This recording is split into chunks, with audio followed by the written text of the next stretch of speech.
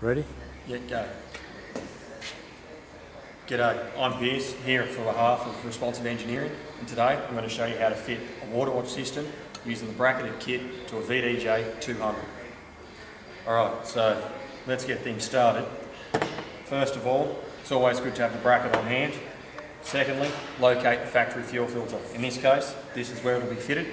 Quite simply, go through and dismantle the factory fuel filter. Quite simply, undo the sensors,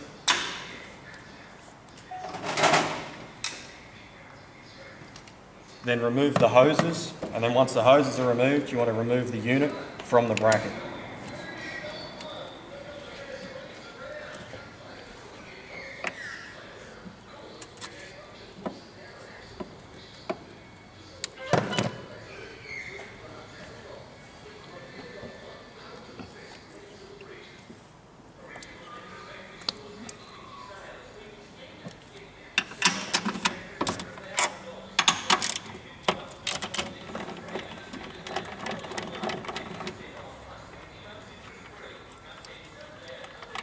Now retain the factory bolts as they will be used to secure the new bracket.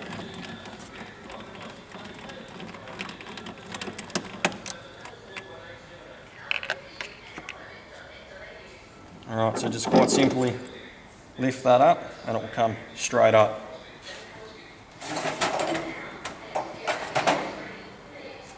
Then you want to grab the bracket. Now the bracket will quite simply fit in the same profile as the factory bracket, and it will quite simply slide over like so. Then we'll reinstall the factory fuel filter over the studs as it originally come out.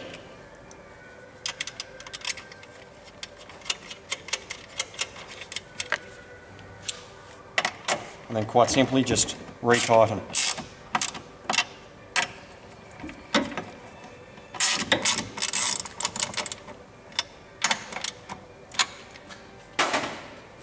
Plug back in the previously unplugged sensors. Now, that's that sorted. Now we'll fit the water watch unit itself now to the bracket.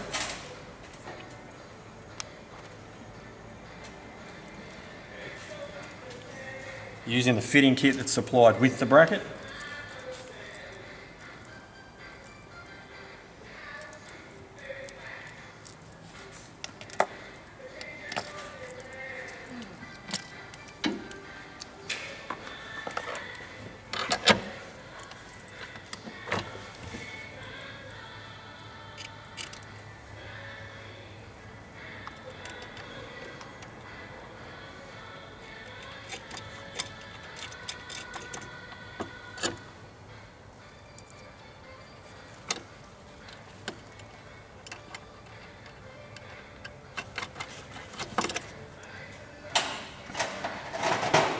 Using two 13mm spanners, we'll secure the water watch to the bracket.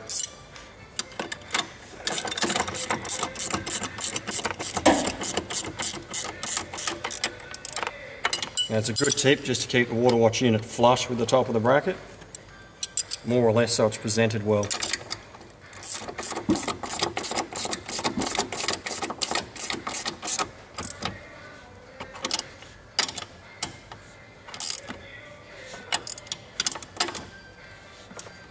Okay, now that that's done, we need to remove the factory inlet to the fuel filter from the vehicle, which is done so by removing the hose down near the chassis rail.